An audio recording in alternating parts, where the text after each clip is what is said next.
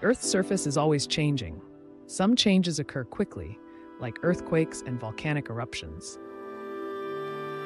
But other changes happen slowly over time. Forests can turn into deserts after millions of years, and deep canyons can be formed by the power of running water.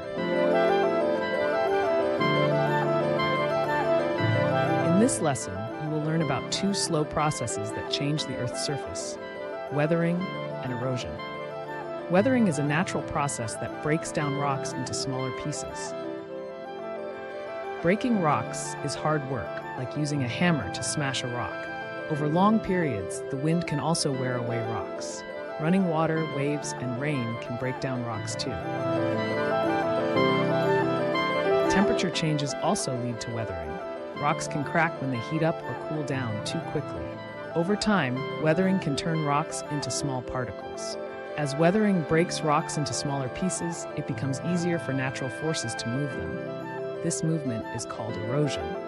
Erosion is when wind, water, and ice carry weathered rocks and soil from one place to another.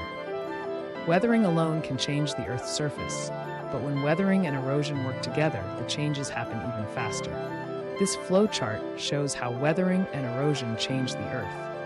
They can turn rocks into canyons or sand dunes.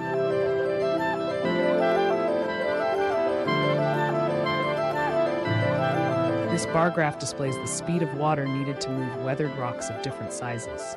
Clay and silt particles are very small, with a silt particle being less than 1/1000th of an inch in diameter. Pebbles are small rocks, while small boulders are about 1 foot across and weigh around 10 pounds. Look at the bar graph. How fast does the water need to move to carry a small boulder?